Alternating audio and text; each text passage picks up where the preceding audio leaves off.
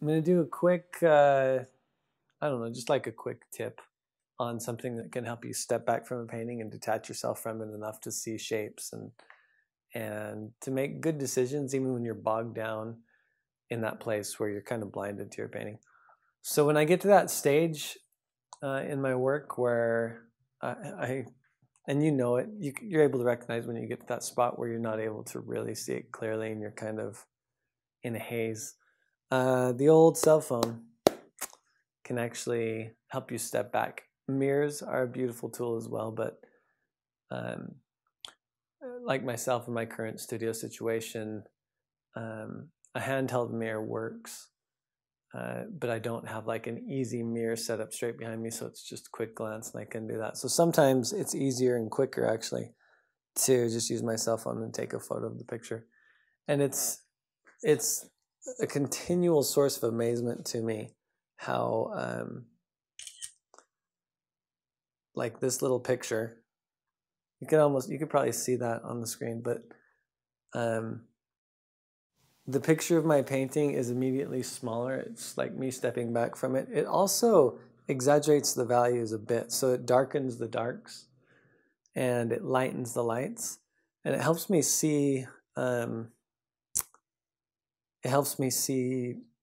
value things that I didn't see before and shape things that I didn't see before.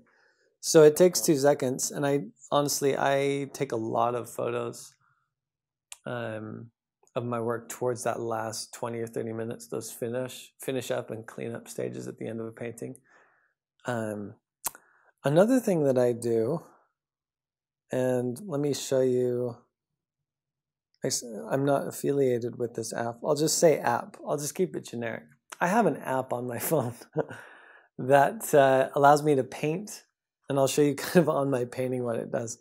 I upload this image to the app on my phone, and then I'm able to just select with my finger an area of color, and it chooses it as my color to paint with.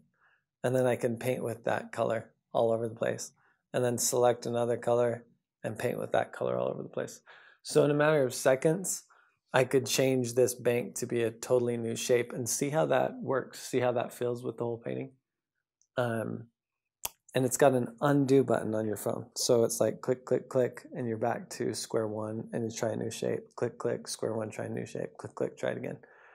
So I'll try it 20 or 30 or 40 times until I get, and honestly, usually what I'm looking for, if a painting's not working, I'm looking for the easiest way to fix the problem, the easiest way to solve the problem, the minimal amount of strokes to make it right. So once I found the solution, then it's just a matter of looking at the before and after pic. I saved the new pic that has the problem solved, right? And I saved the original picture. Flip back and forth and see what marks I need to make.